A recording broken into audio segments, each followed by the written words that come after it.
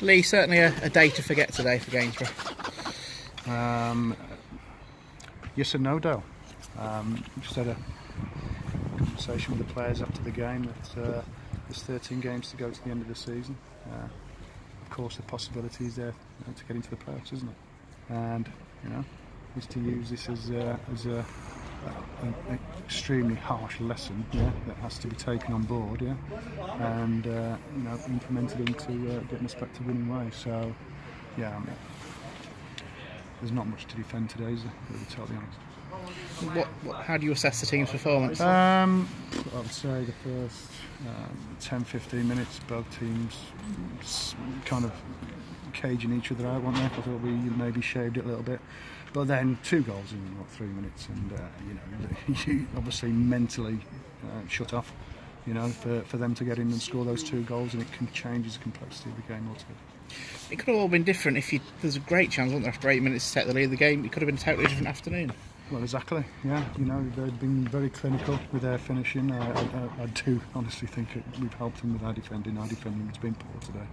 I'd have to have a look at the goals, but yeah, when chances come along against a team, that are very well organised, they work very hard. Warrington, take nothing away from their performance at all. And they haven't given up many goals this season, have they? You've got to take those opportunities when they do come. We talked about the defence before the game. Does the manner of the goals come as a bit of a surprise to you? Yes, it does. But these, it does. Yeah, but if you're looking at, I'd say that definitely 3 of the goals today. The goal last week, it's down to concentration, isn't it? Shutting up, ball watching, and getting caught, and that's exactly what happened. And you can't give away goals like that, and expect to probably get something out of the game. Although it was disappointing that we changed the formation at half time, and you don't give that formation a chance because within a couple of minutes, you concede a 3rd goal. So. Bad day at the office.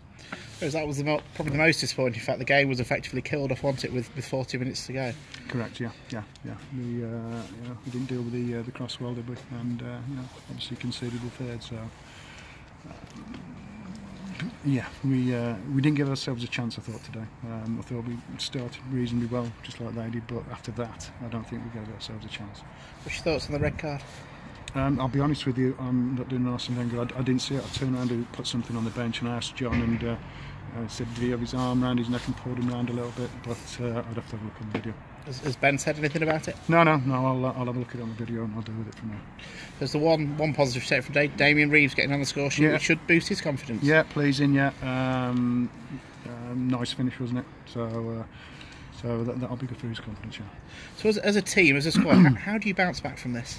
Well, you have to. That'll be funny. And there's when you walk over the white line against Buxton next Saturday, you're determined to put right what I won't even say what we put on for the Gainsborough Trinity supporters, because obviously you don't want to see that. But that's not up to the standard of anywhere near where we are. And they should be busting a gut in training, busting a gut next Saturday, to start to erase that disappointing performance. And how, I suppose, frustrating was it that you couldn't really have a plan B because of the lack of experience on the bench? I won't put it down to lack of experience and stuff. I mean, you say about a plan B, but we changed formation, so I mean, it depends what we're talking about plans, isn't it? I mean, we were playing a 4-3-3 in the first half, we changed to a 4-4-2 in the second half, so that I was there to ask questions. But like I said, within a few minutes of the second half, you can see the 3rd goal, and it's very difficult from there on.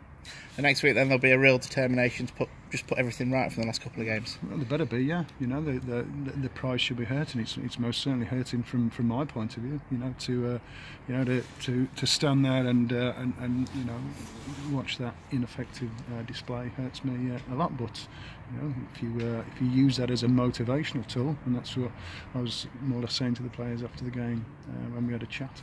If you use it as a motivational tool for the rest of the season, it can work in your favour. Okay, thank you. Cheers, Al.